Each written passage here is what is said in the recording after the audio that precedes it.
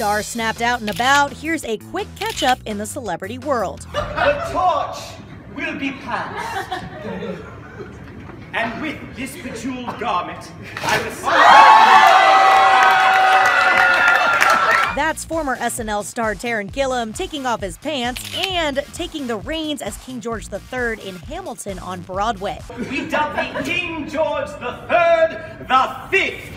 In Florida, Coco Austin and her daughter Chanel sported matching custom-made bikinis during a sweet family vacation. And Bella Hadid is sporting some new ink, tiny angel wings, one on each ankle. I just need a girl who gon' really understand. I just need a girl who gon' really understand. Bella's ex, The Weeknd, definitely seems to be moving on.